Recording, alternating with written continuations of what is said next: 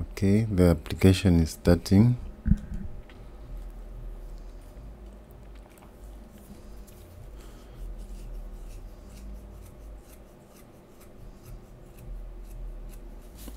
So let's test it out.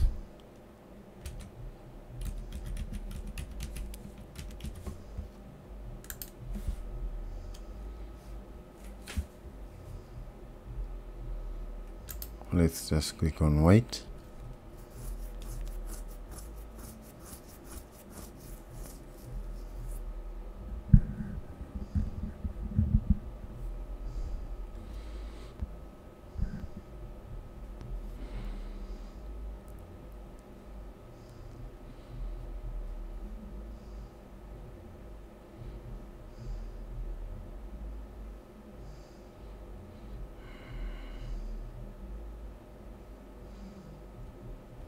So there's our loading, which is this one.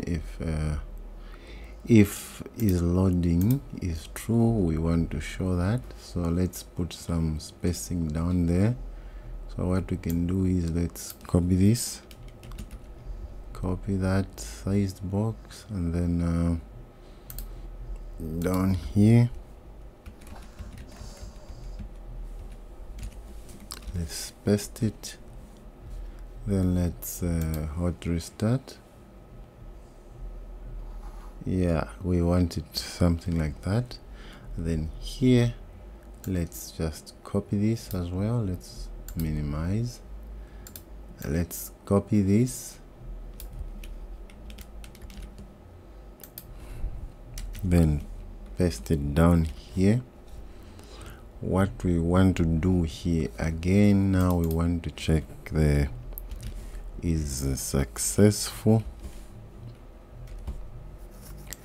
If it's successful, we want to show our check mark. So here, instead of showing this circular indicator, we can show our container, and then this container will have a height of about 40, and then the width, let's give it also 40, and then let's give it a decoration, which will be a constant of box decoration. Let's give it a shape, box shape dot circular. It's a circle. Let's give it a green color. Colors dot green, like that. And then let's give it this container now a child. So down here after the decoration, let's give it a child. This will be an icon, which comes from icons done, like that. And then this, let's give it a white color, colors dot white. Let's also give it a size.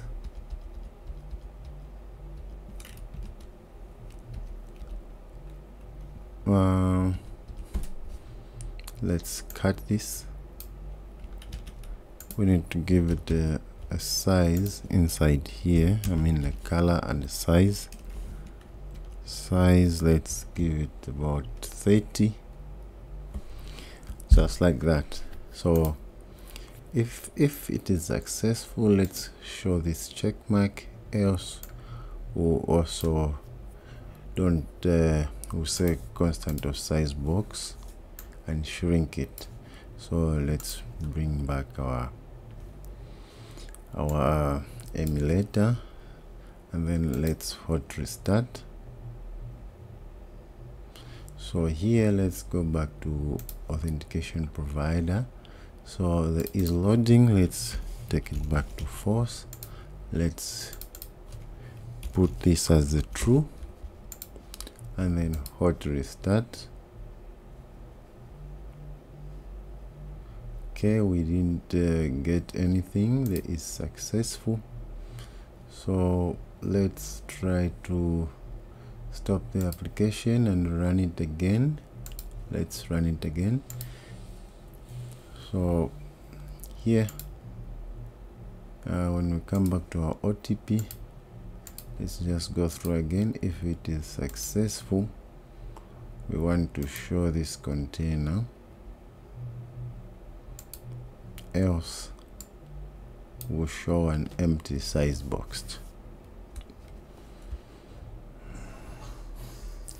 Let's wait for our application to load again.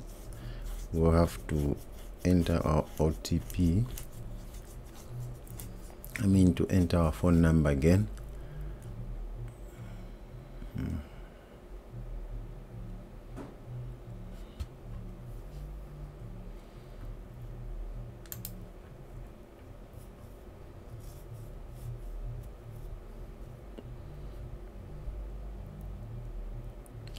So the application has started again. Let's enter our phone number. Let's click continue.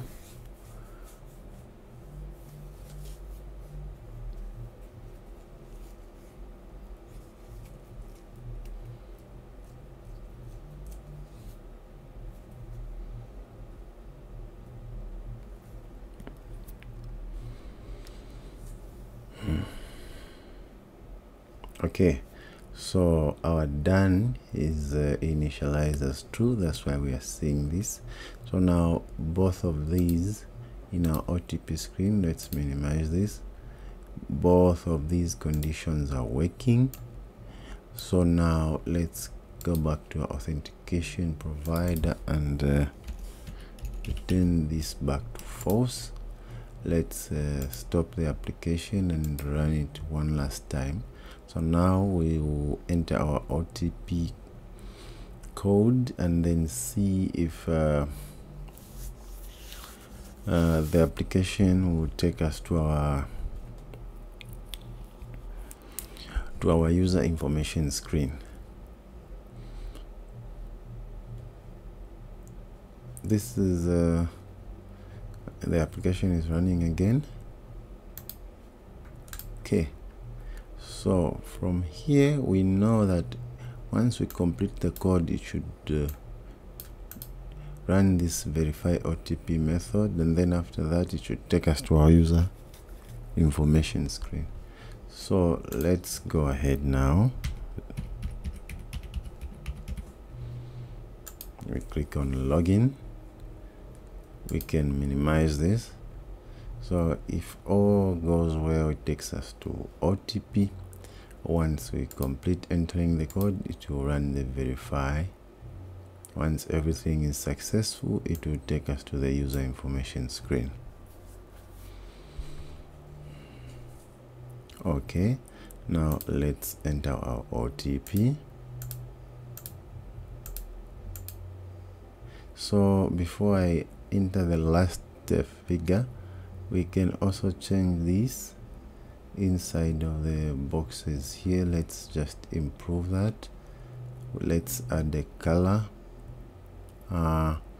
Here we can maybe say color and then give it a white color. Load white. Let's hot restart like that. So let me enter the last figure, which is 6. Now this is okay. We are in our user information screen. Why? Because the verify OTP method happened, and then after it was successful, this happened. So now we need to work in our user information screen, and that is exactly what we are going to do in the next video.